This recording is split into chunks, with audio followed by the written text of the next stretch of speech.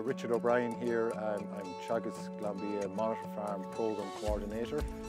The programme has been running now since 2015. And I suppose the real emphasis across this programme, these were a group of farmers, 11 farmers, that were, post-quota, like 15 was the first year post-quota.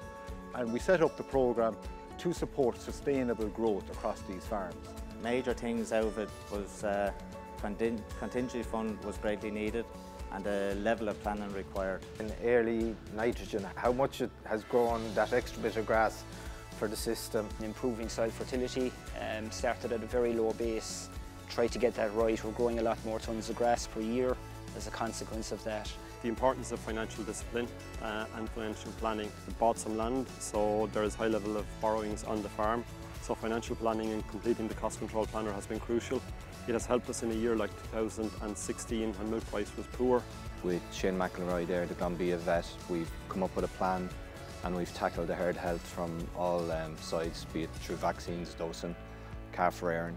I've seen huge increases, getting better at that over the 4 years. The importance of stock, number one, and getting heifers to target weight and breeding off our heifers to increase the genetic potential of our herd.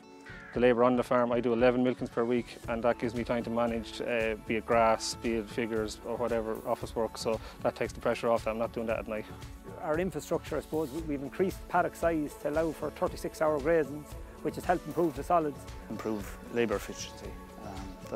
I've been always trying to improve efficiency on the farm, labour-wise, looking at every angle to just make life easier.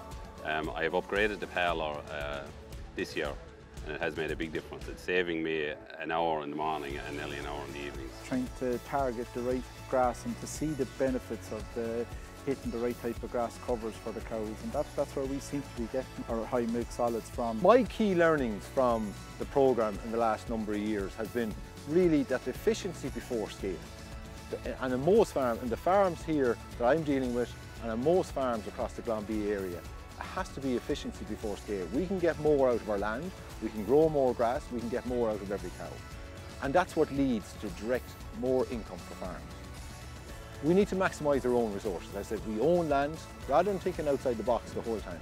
The land we own, I think we need to maximise what we get out of that. The simple grass-based systems work well.